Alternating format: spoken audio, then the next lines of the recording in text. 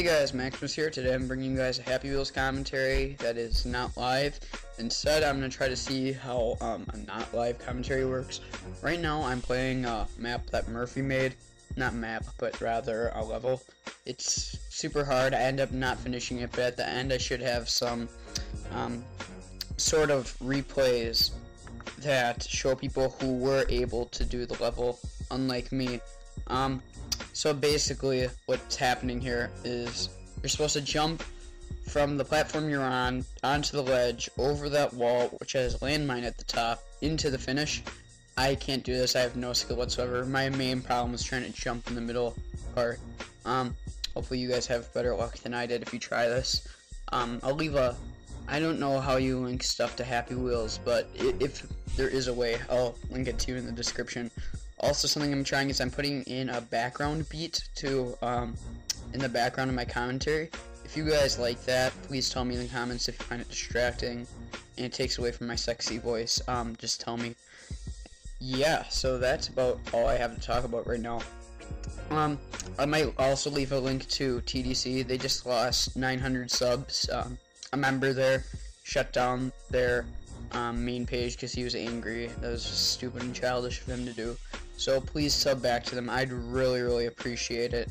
It'd make me feel happy. I bet it'd make Babe Star happy and everybody else there. Very pleased. So yeah, I'm letting you guys know about that. Also, if you want to get in on their giveaway they have, they're giving away an HD PVR. All you have to do is comment and like on a bunch of their videos, give them some support feedback, and they will give you a PVR if you win the contest.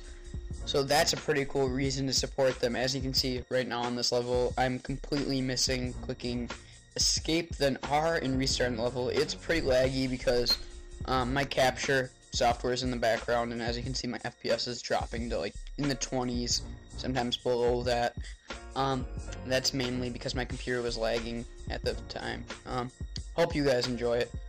The non-live commentary is kind of interesting to me. It's a lot different than actually playing the game. Instead, I'm just watching what I've done and commentating over it.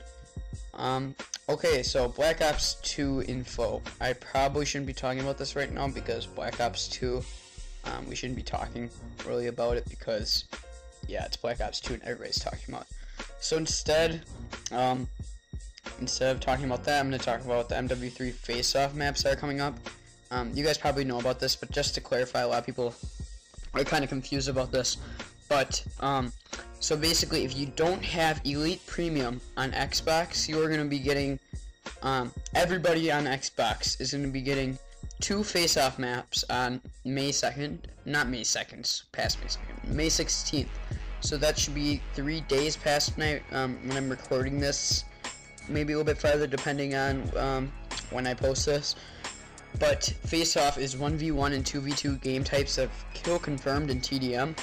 I think it's gonna make a little bit of an impact on the competitive scene. I'm not sure I have fun doing it. It sounds like cage match and COD 4, which is my favorite Call of Duty of all time. It's Call of Duty, where I actually got into multiplayer and everything.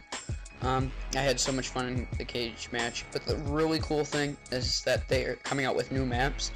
2 maps for everybody who doesn't have premium, and that will be coming out on May 16th on Xbox. I don't know about you, for you PS3 and PC guys.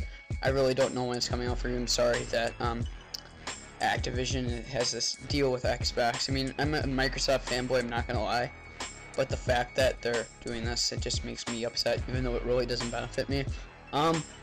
So yeah, the maps are gonna be new for the people who have Elite Premium. 2 other face-off maps are gonna be coming out.